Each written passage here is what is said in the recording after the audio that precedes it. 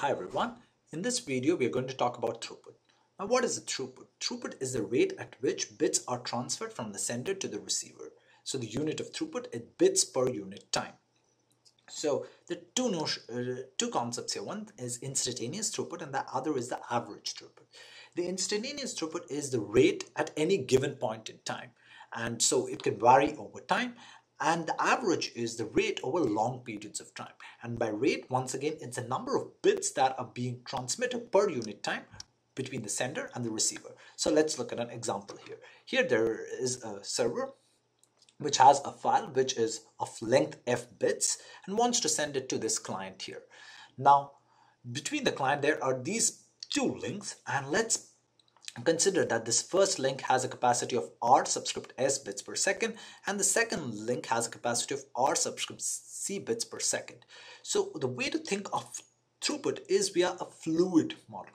Think about water flowing through a pipe, and this is a reservoir, or the server is a reservoir where it has f bits to transmit, and this f bits are flow through this pipe at the rate of r subscript s bits per second, and they flow through this one, and they can flow through this pipe at r subscript c bits per second. So the next question is, what is the rate at which water can flow, or in this case bits can flow from the server to this client, provided that these two links or these two pipes in between are of different capacity, or they can carry bits at different rates. So let's look at this.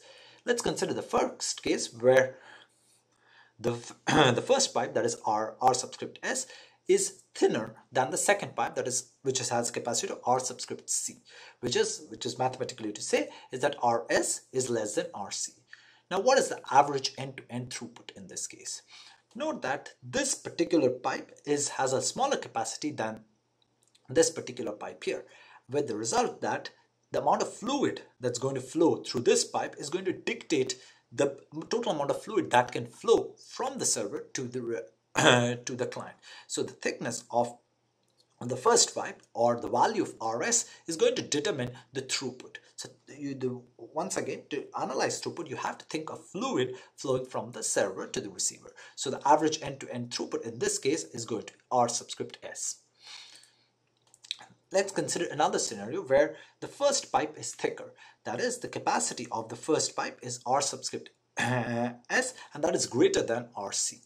What happens is, the amount of fluid, or number of bits that can flow through this pipe, is much greater than the amount of fluid that can flow through this pipe per second. As a result, the throughput will be determined by the capacity of the second pipe, or is going to be RC. So the takeaway message from this slide is that the bottleneck link, or the link on the end-to-end path which has the least capacity, constrains the end-to-end throughput. So depending on the thickness of each of these pipes, the one with the minimum capacity is going to determine the end-to-end throughput. So let's look at an example in the internet which is slightly more complex. So here what we have is, we have 10 servers, 10 sending files to 10 clients out here. Now all these servers are connected by have a different connection directly to the internet, which is R subscript S. You could think of this as an Ethernet cable which connects the server to the greater internet, and then each of these clients also has a dedicated connection to the internet, which you once again can be thought of as the Ethernet cable joining this client to the internet. Now the entire capacity through the internet, the packet can flow over multiple hops or multiple routers, but we abstract that notion and we consider that the entire capacity through the internet is going to be given by this fat pipe of capacity R.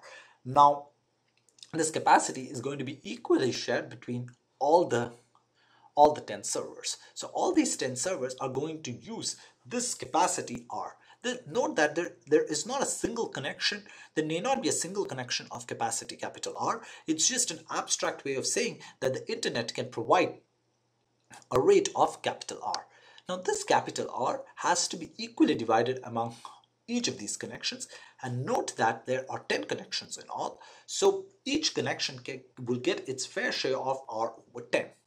Now for each connection, you can get R over 10 in the middle, and then there is RS and RC. So the end-to-end throughput for each connection is going to depend on the value of RS, RC, and R over 10.